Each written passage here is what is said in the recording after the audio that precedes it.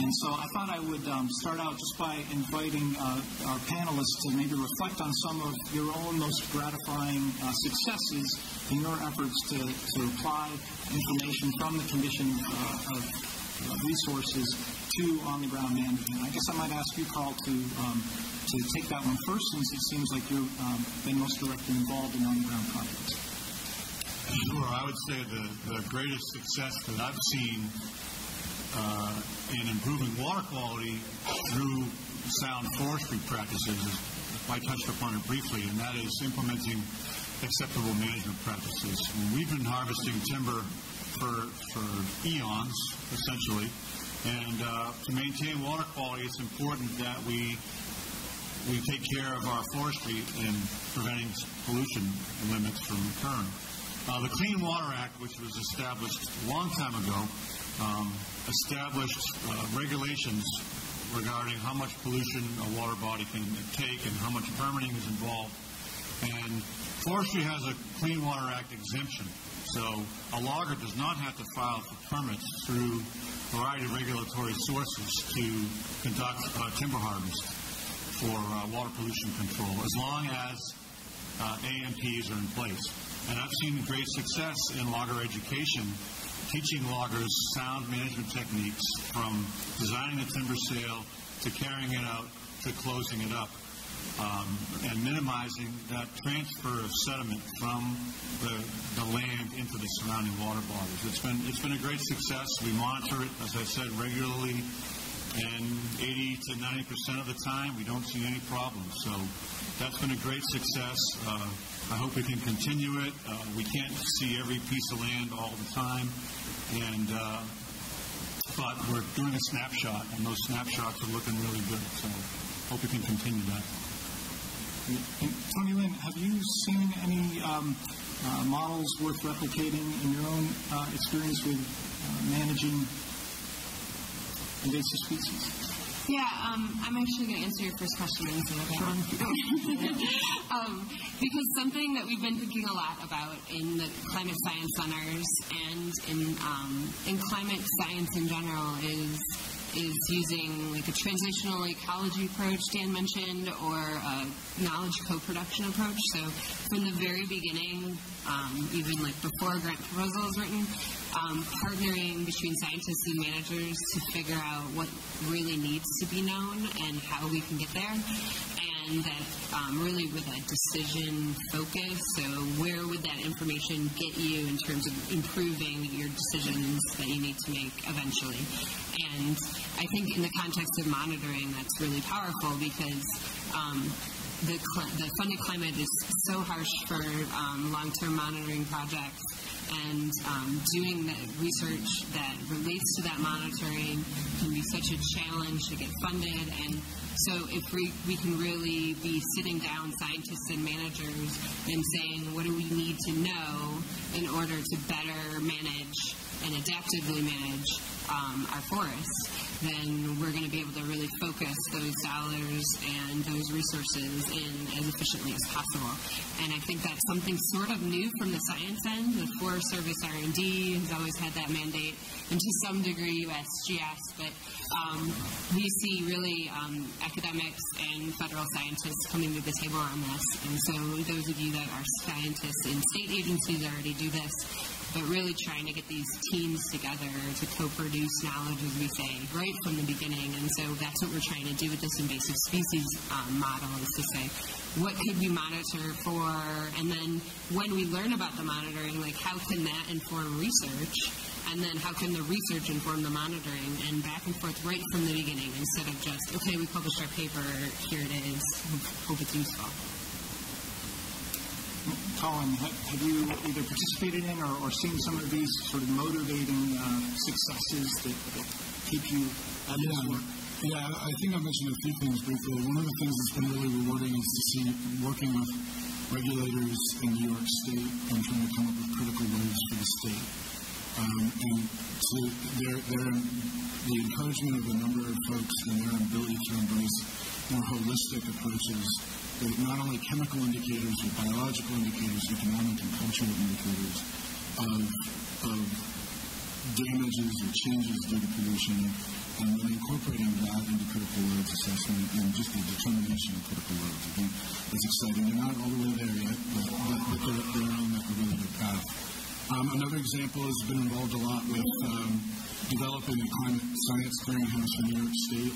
And in fact, in doing this with Cornell and NESCOM and a number of other groups, and creating a kind of one-stop spot for New York State climate science and data and adaptation strategies. What's been really powerful about that is how open data has become, and the democratization of data and the transparency of data, and the ability for us to build things like web maps, which draw sources from all over the place and allow the data creators to maintain and update and modify their own sources, and also very efficiently to bring them in via the cloud. They're just web services, but whatever you want to say. And so it's exciting to be able to do that. More and more agencies are moving to open data models, and hopefully, that's a big hope, but hopefully that won't change. The last thing I'll mention is actually relative to what Jim originally invited me for, is we've been doing a lot of participatory work in the Adirondacks in terms of recreation planning, and some of you may know that any type of planning in the Adirondack Park can be very controversial. We're in the midst of a very ugly debate right now about classifying some land as wilderness or wild forest. But we had a very constructive process in engaging a lot of different stakeholders in a participatory process where we generated knowledge together. That co-generation of knowledge went into planning at a very early stage.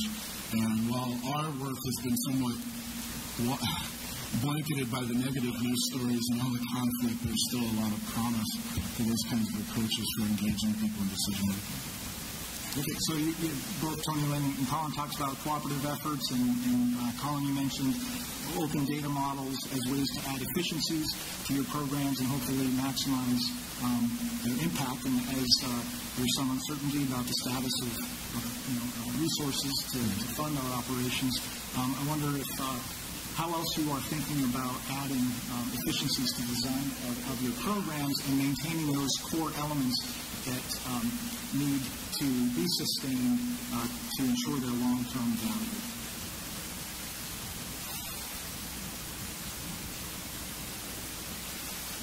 Okay. Well, I don't know why you're going to Colin. All right. Why don't I put it to you, Carl? Yeah. Ways that the state and private forestry program might be looking to protect its core interests by adding efficiencies to its operation. Sure. The easiest way to answer that is looking around the room. It's through collaboration, it's through partnerships.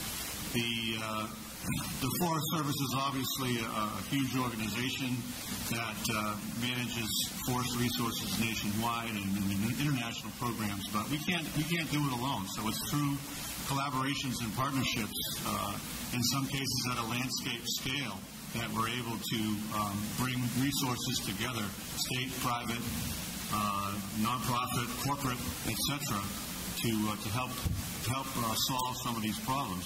Also working with municipalities.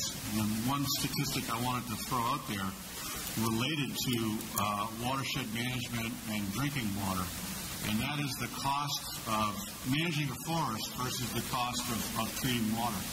If you have a sound forest management program, there's $1 figure.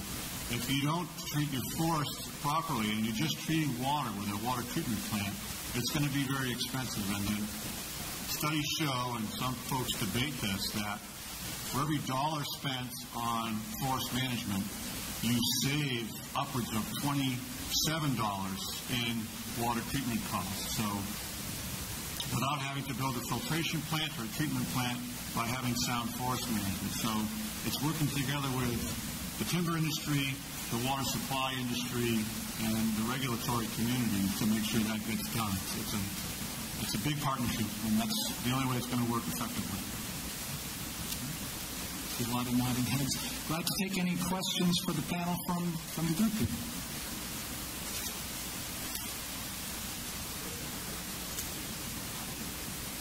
Yes.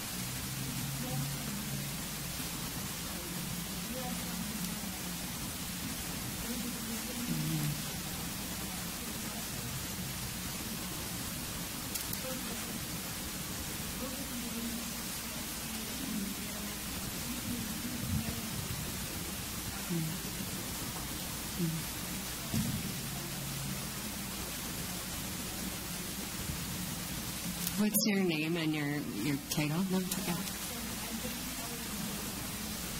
Yeah.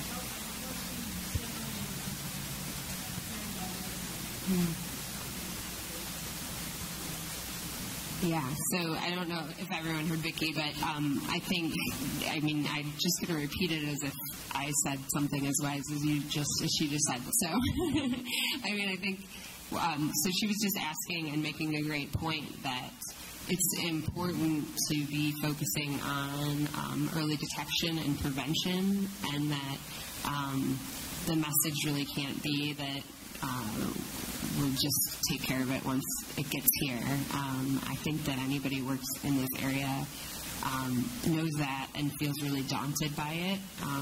I work on climate change refugia a lot, actually, and to me, it's sort of similar goal, strategy in the sense that so climate change refugia or a potential adaptation strategy, a resistance strategy that we might identify areas that we really care about and then do everything we can to keep them sort of protected in every other way because they also seem to be buffered from climate change.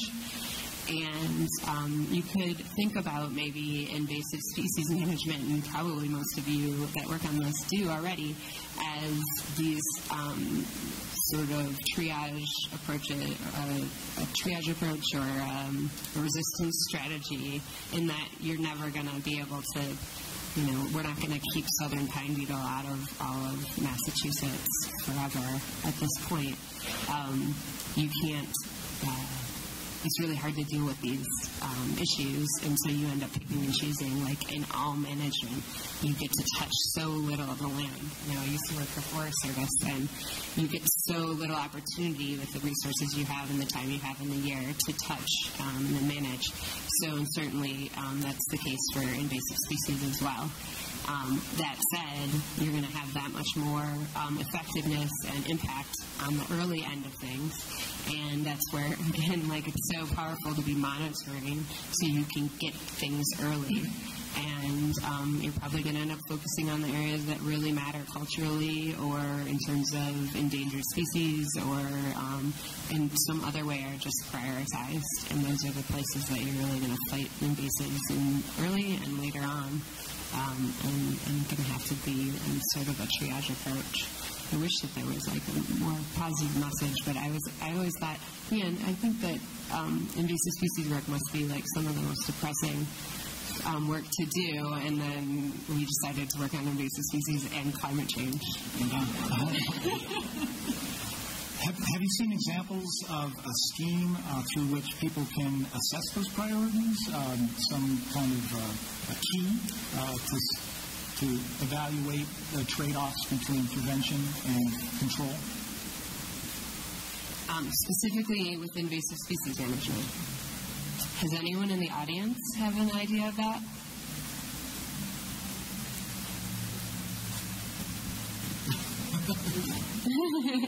Do you have your favorite? Yeah. Sure. I think there's one I could. Thanks for your presentation, first of all, and I just want to salute the brilliant work being done in Mass and New York. I go there as often as I can because it's great examples of collaboration, partnership, good people energy. To touch on Vicki's question on invasive species, how do you demonstrate, how do you sell the message of prevention versus coming in after the fact? First of all, we don't have enough presence on the land. We can't. It's the big obstacle that I see all the time, and I'm private. I'm a sole proprietor managing invasive species. Liability and insurance coverage is my biggest obstacle. Regardless of how much money I make in a year, I still have to pay thousands and thousands of dollars just for the risk that something might happen. I deal with giant hogweed. I mean, yes, something could happen to me, but my barn could fall over when I go home, or I could trip over my steps, and that's that. So one of the biggest hindrances I see, literally, is risk and how to deal with basic liability. I pull 70+ thousand wild parsnip every year, and I do not get hurt, but I can't afford to get hurt, so I'm driven by that. So I would love to just plant that seed that we need to address, I mean, Vermont in particular. Why is workman's compensation $5,000 a year? That's necessary, but how do you overcome that? So I was preaching a little bit there. But to Vicky's question, I just finished 8 days of glossy buckthorn pulling in Norwich. So that's Connecticut River watershed. And I'm able, because I document what I do, I'm able to tell the landowner, I just pulled 12,600 glossy buckthorn off of your 4 acres.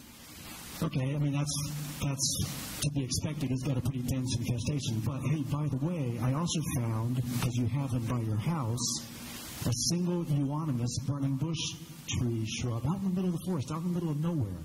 A couple of multiflora rose, too. And I went ahead and sat down under the tree, took a break, got out the water bottle, and pulled every little seedling that I could find underneath that tree. And you may not think burning bush, people tell me all the time, it doesn't go anywhere, it just stays here, Mike. It's surrounded by lawn, that's a dead zone, that's a monoculture, it behaves.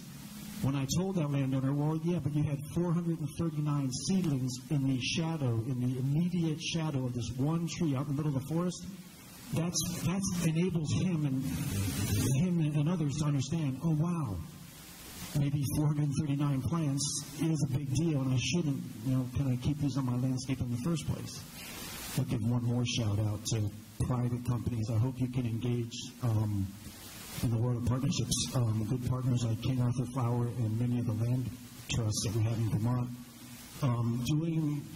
managing their lands because it's what they believe in. They're certified B corporations, or they have a mission, and they're not looking for grants or money. They're just putting their money where their mouth is. This is what they stand for and what they want with it. Those are my thoughts. Terrific. Thanks for your thoughts. Sounds like if you haven't already signed up for Tony's Risk listserv, it'd be good to have your perspective in future conversations, because it sounds like the experiences of practitioners can help inform ways to overcome some of these obstacles that you've seen. I think there was a question earlier up front here. No? Okay. Anyone else have any observations or questions? Yes, sir.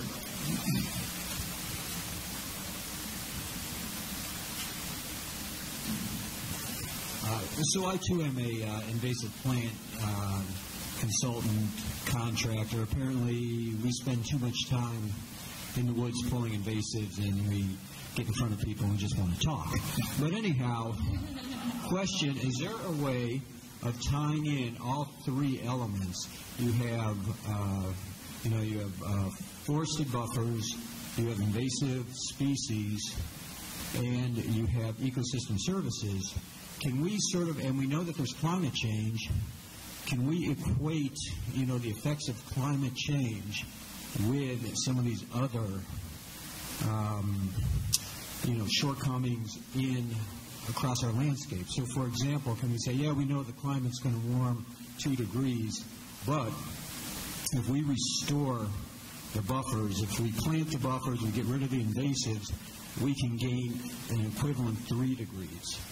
In benefit. And I'm just wondering, that may be a way of presenting it to the public, and that people can connect the dots, so to speak. Yeah, that's awesome. We often think about that in terms of cold adapted fish, where you let some tree canopy back over a river or a stream, and you get a couple degrees cooler, and that can be compensating for the couple degrees. To think of it in invasive species terms, I've certainly never heard anyone put it this way, but yeah, if we think we're going to get X percentage more of a plant moving north, or being able to establish better, or more densely grow in because of warmer temperatures or increased CO2, that could translate into percentage more of work for people to be pulling them or otherwise managing them that could actually offset that climate change effect, which is really interesting. Yeah, I think I really like the idea of integrating a lot of these things. I guess I think about it more from the standpoint of, I don't know if we can offset the change, but adapt to the change. And so think about, we certainly need to incentivize landowners and others to create effective buffers in riparian areas, and one of the ways to do that is to quantify the benefits of those and then incorporate those into programs to compensate for the opportunity costs of creating those buffers. But we want to create buffers that are going to be effective and resilient in a changing climate, particularly if we have more intense storm events and so forth. And certainly we don't want to create buffers full of invasives. Although it may be controversial to say this, we will be in this room. Maybe they can provide some benefits to us as well as some detriments. I'm reminded of a study that was done by my colleague over at Syracuse University, Charlie Driscoll, looking at zebra mussels who actually seem to remove a lot more mercury out of the water than the native bivalves. We hate zebra mussels, right? But maybe, just maybe, they're providing some kind of benefit for us, and we may need to rethink our unadulterated distaste for some of these invasives. And of course, there's these Eat the Invasives programs all over the place. Kudzu, in fact, is delicious, if you're willing to learn how to cook with it. But I think getting to some of these issues, I think we may need to be a little bit more flexible in our thinking so that we can create adaptive solutions for a rapidly changing future, which sounds like a corporate logo. I don't know how else to put it. So. One way that I've seen us integrate the issues related to your question, and I think we need to do a lot more of it, and it's to demonstrate how these things work. And in several states, we've developed model forests which show people how to manage invasives, how to install buffers, how to put in a water bar, how to build an effective stream crossing. And it's through these model forests that both landowners and students and anyone can come and see, gee, I can do this. It's not that difficult. And look how successful it is. You can have a before treatment and an after treatment parcel on this particular forest and demonstrate whether it's a timber stand removal or an invasive species treatment or a deer browse issue. I've seen all of these work very effectively in a model forest or an experimental forest situation. And getting that data and those images out to people and out to the media are critically important for us to reach our goals, because all of us here are enlightened scientists and practitioners, but there's 100 times more people that haven't the faintest idea what we're doing. So by demonstrating it on the ground with a sound forest management program and a model forest is critical. I want to see much, much more of that done to blow the horn for ourselves. Perfect. Well, I want to thank you all for sharing your experiences and perspectives and also introducing a controversial topic for discussion during the coffee hour. Great way to spur continuing dialogue as the day progresses. So could you all please join me in thanking our panelists.